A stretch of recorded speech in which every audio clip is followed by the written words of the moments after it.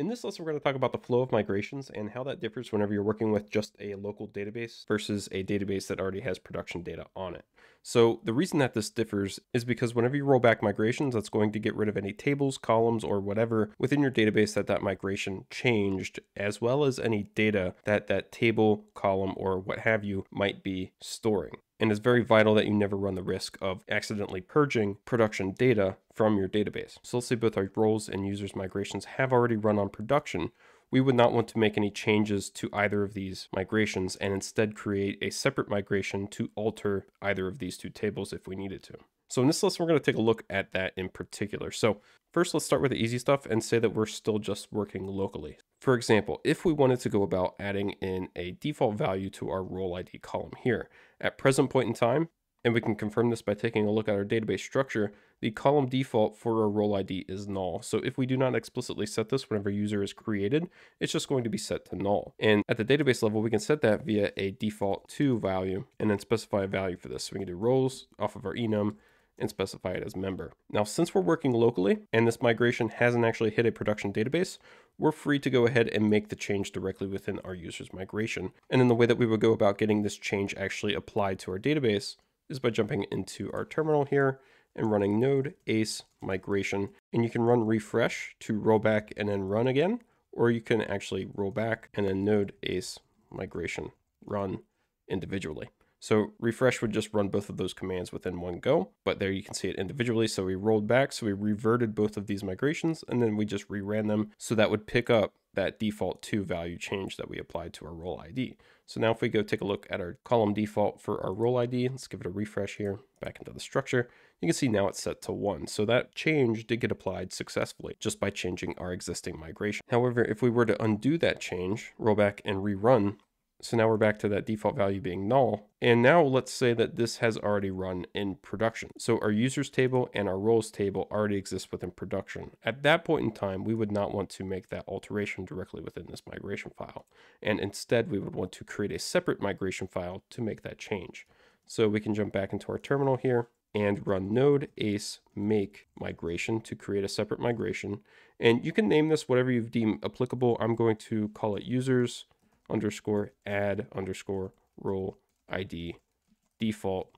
And then we can also specify the table that this should get applied to. So we can do hyphen table equals, and then specify it for our users. And what that will do is if we actually jump into that migration file here, it will default the table name to users and give us an alter table up and down method call. So if we contrast that with our previous two migrations, these were set with create table by default. This one will be set to alter table. And now you might be thinking, okay, so all that I need to do is reassign that column within this alter and then reapply the default to, or whatever change it is that you want to make. And you should be okie dokie to go ahead and just rerun your migration. So let's go ahead and try that out and see what happens. So node ace migration run. And you'll see that we're greeted with an error because it's trying to alter the table by adding the column role ID with that default value. So it's attempting to add in another column called role ID, and it's running into an error because that column obviously already exists from our previous migration. So if I was adding in an additional column that did not exist on my users table, you would just define whatever column it is that you want to exist within your database now, and it would run just fine. But if you're altering an existing column, all that you need to do is define what column it is that you want to target. So in this case, table.integer role underscore ID. Specify that you want to alter that column and then make the alteration. So now if we give this a save, jump back into our terminal here, I'm going to clear that out, and let's run node ace migration run again. That will run successfully because now it knows that it needs to alter a column instead of creating a column. So if we jump back into our database here, refresh, you can see now our default is set back to 1, just as we'd like it. So that's the approach that you would want to take if you're working with migrations that have already run on production, because had we made the change within our users migration, we would have had to have rolled back and then rerun the migration in order to pick that change up, which would have purged our data from this users table. And obviously we don't want to delete all of our users. So next, let's take a look at the use case where maybe we want to add in an additional column. So for example, on our roles table here, let's say maybe we wanted an additional description column or something of the sort. Again, if we were working locally, all that we'd need to do is table.string description, give it a limit, and set it to nullable or not nullable. Again, the default is going to be nullable. So if you want it to be nullable, you can just leave that off. And then we would need to roll back. So node ace migration, roll back. Now let's pause here for a second and take a look at our Adonis schema here. Let's take a look at the actual data within it.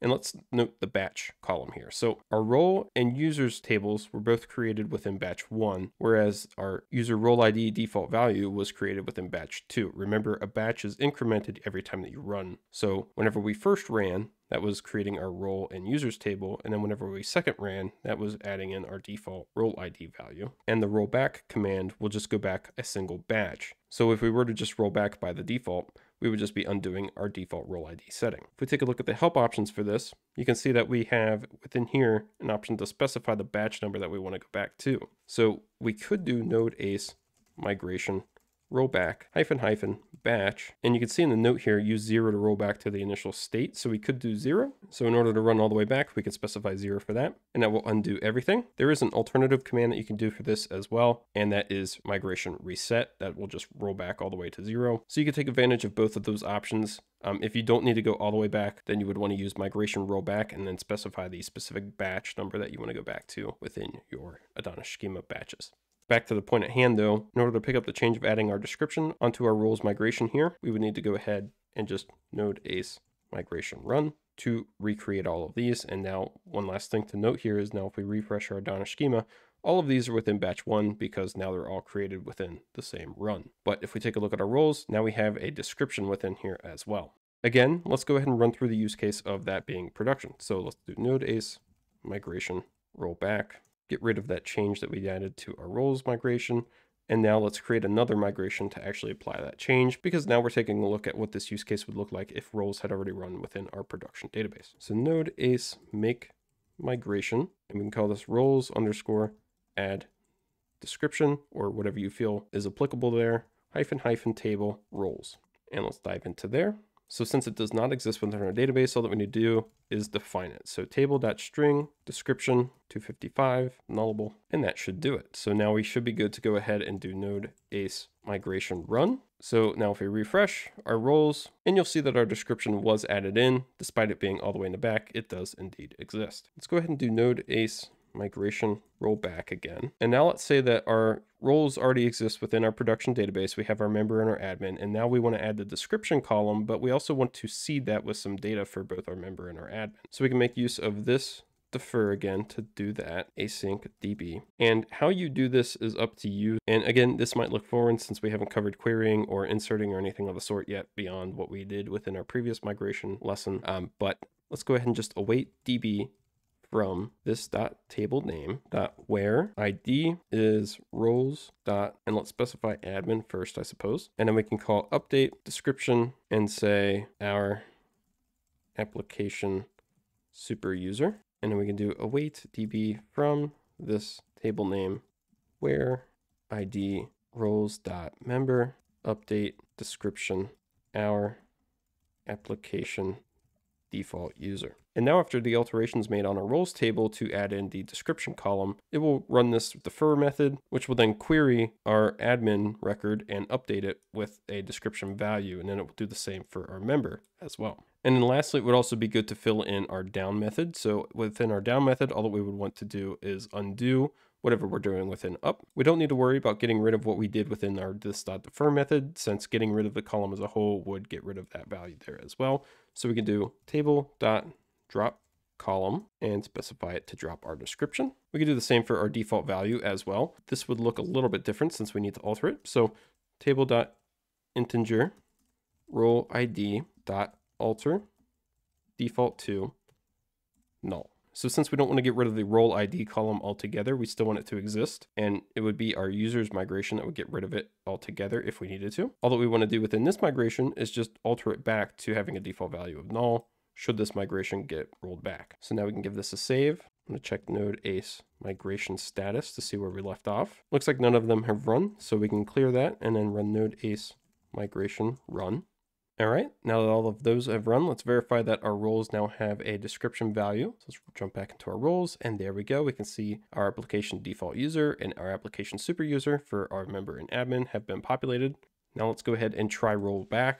So node ace migration roll back, and all of those successfully reverted. So it looks like both of these ran without a hitch as well. So the important takeaway from this lesson is if you have tables or migrations that have already executed within your production environment, don't alter those migrations at all. Create separate migrations to make those alterations that you need to those particular tables. If you're working locally and nothing has hit production yet, then you're a-okay to make whatever changes you need. Just roll them back, rerun them, and you'll be good to go.